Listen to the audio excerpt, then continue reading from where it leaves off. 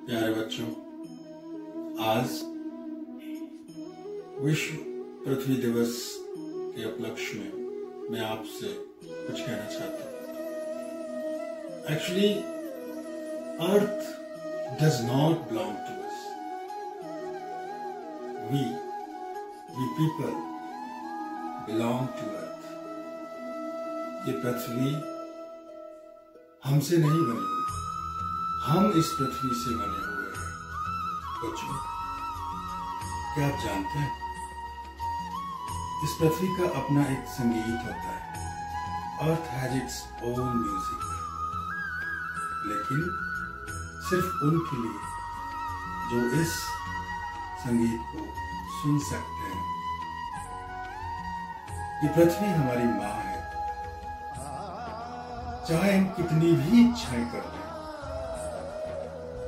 चाहे हम इसका कितना भी विनाश करने की सोच लें, चाहे हम इसको कितना भी हानि पहुंचा दें, लेकिन ये हमें हमेशा प्यार करती है।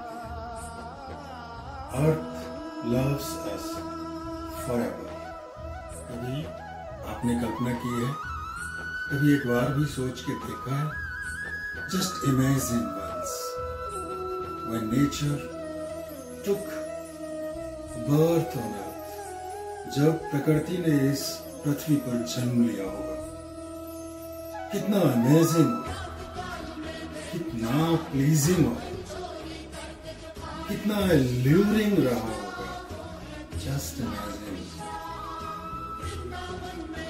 आज हम वर्ल्ड अर्थ डे मना रहे हैं।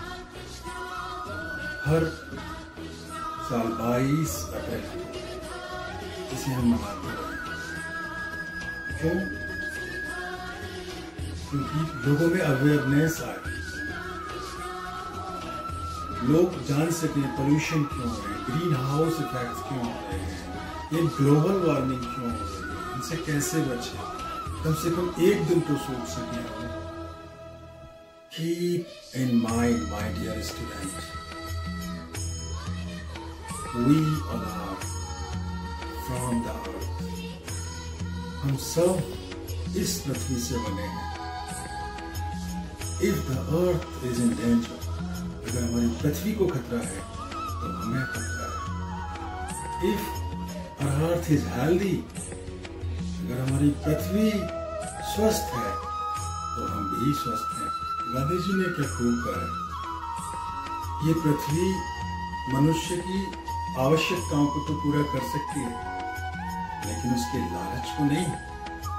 The earth can fulfill the need only, but never greed. Earth is fantastic planet. जबरदस्त है पृथ्वी। ये सिर्फ एक या दो लाइफ फॉर्म के लिए नर्चर नहीं करती, बल्कि लगभग 7.2 million life forms of creatures उनका ये पालन पोषण करती है। And each and every form, हर जीव जो इस पे पाया जाता है, just mind boggling. But it's gloomy now. बड़े दुख की बात है, हम मानव अर्थ का हर तरह से एक्सप्लॉयटेशन कर रहे हैं। हम सोचते हैं कि एक्सप्लॉयटेशन ही तरक्की है। हम एक एटम से लेकर एक बड़ी से बड़ी चीज का हम एक्सप्लॉयटेशन कर रहे हैं। This is not good. बड़े दुख की बात है, आज हम हर जीव जंतु को अपने फायदे के लिए मार रहे हैं। We are killing every creature, चाहे छोटा चाहे बड़ा, यहाँ तक कि जंगल का राजा शेर भी आज अपनी सुरक्षा ढूंढ रहा है। वो भी नहीं बचा हुआ। मुझे कहकर बड़ा अफसोस होता है that we human have forgotten that he is the outcrop of the earth. इसी पृथ्वी से हम पैदा हुए हैं और आज उसी पृथ्वी को हम नष्ट कर रहे हैं। हम ये भूल गए कि अर्थ पर हम टेम्परेली आए। We are coming from the womb of the earth temporarily. Why? Because we have to sat back one day. एक दिन हमें वापस जाना है। फिर भी एक्सप्लॉइटेशन कर रहे हैं उसका। आज मैं आप सभी को ये याद दिलाना चाहता हूं,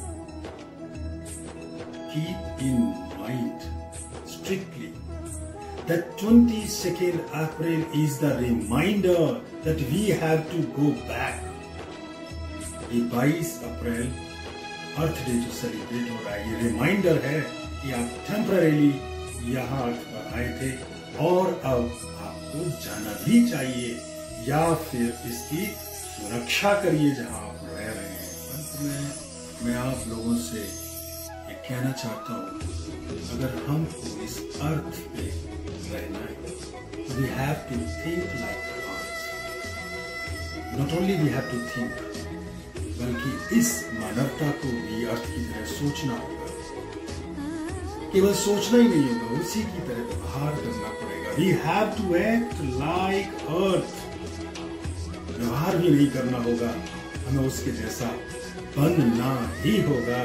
Actually, we have to be like the earth because it is what we are. हम ही तो पृथ्वी हैं, पृथ्वी ही हम हैं। Thank you. Have a nice day.